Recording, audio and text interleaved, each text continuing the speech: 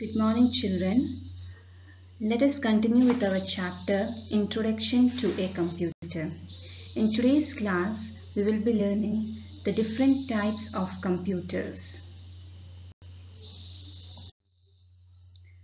Different types of computers are used at various places for different purposes. Computers are classified into 4 types on the basis of size. They are microcomputers, mini-computers, mainframe computers, supercomputers. The first one is microcomputers. They are the most commonly used computers. They are very small in size. They are also known as personal computers or PCs. They are generally used in places such as schools, offices, shops, and homes.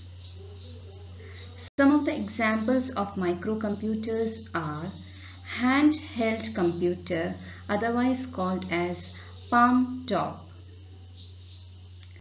personal digital assistant or PDA, laptop, tablet PC. You can see the picture here.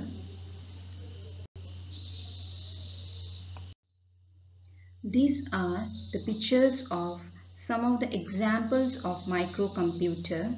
The first one you can see, this is the handheld computer or palm top. The second picture is PDA or personal digital assistant. The third one is tablet PC. The fourth one is laptop. So these are the 4 different types of microcomputers. Let us move to the next type of computers, that is mini computers. They are bigger than microcomputers. They are more powerful than microcomputers. They are faster and have more memory. They are used in offices to connect many computers together. The third type of computers are called mainframe computers. They are large computers and have many terminals connected with a network. They are used in big organizations. They have faster speed and larger storage capacity than micro and mini computers. They are mostly used for business and scientific research purposes. The last type of computers are called supercomputers.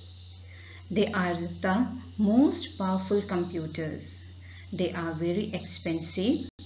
They are used for weather forecasting and defense purposes such as to control satellites and missiles.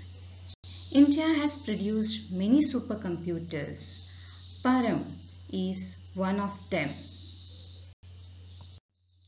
Thank you, children. That was the offline session on the topic types of computers. The online session on the same topic will be dealt in the next class. Till then, take care, stay healthy.